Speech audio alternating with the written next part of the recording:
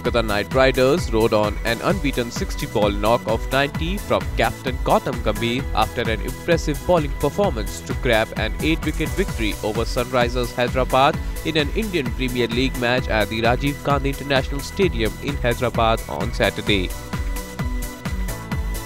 Gambhir received support from Robin Uthappa, who contributed a 34-ball 38. Earlier in the day, the visitors once again put up a disciplined bowling show as they restricted Sunrisers Hyderabad to 142 for 7.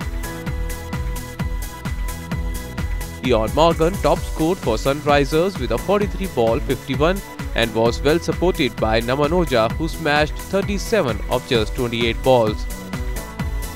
Pacer Umesh Yadav bagged figures of 3 for 28 for the visitors. INS report.